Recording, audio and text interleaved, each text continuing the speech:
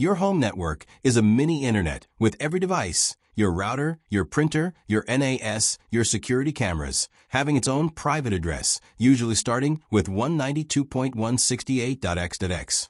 But how do you actually access these devices to configure them or retrieve files? In this guide, I'll show you the universal method to reach any local IP address from any computer on your network. Let's get started. Understanding local IP access. Think of the IP address as a house number on your private network street. To visit a device, you just need to know its number and use the right tool, a web browser for web interfaces, or other apps for specific services. The key rule: your computer must be on the same network, connected to the same Wi-Fi or Ethernet switch as the target device. Step 1. Find default login setting for your device. Almost every piece of network equipment has a physical label or sticker attached to it. Turn the device around and look for a sticker. On it, you will almost always find default login IP address, username and password. Step 2. Connection with device.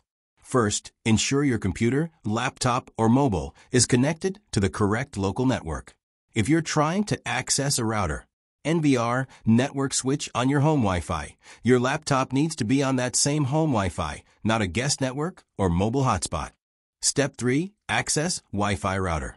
If you're trying to access Wi-Fi router that support DHCP, connect your router or modem either using Wi-Fi or wired. Check the default gateway IP address in your PC, laptop network settings. That default gateway IP address is your router login IP address. Use web browser and access it. Step 4. Access NVR, network switch, or access point. If you're trying to access NVR, DVR, network switch, or access point that does not support DHCP server, you need to manual IP configuration in your computer or laptop network. Step 5. Manual IP configuration. Case 1.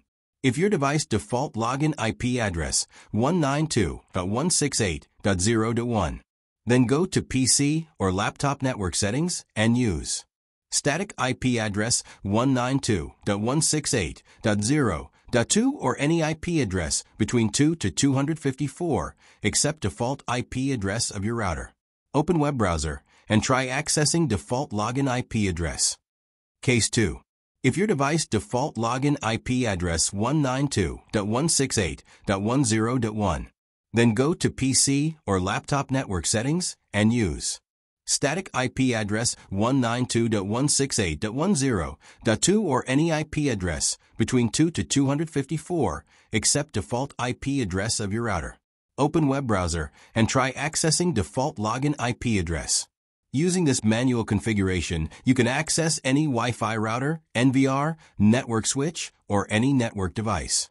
Keep in mind, if router login IP address 192.168.2.1, then you only need to change the last number for your PC or laptop IP address. Now you can access any network device directly that use 192.168 series IP address from your PC or laptop.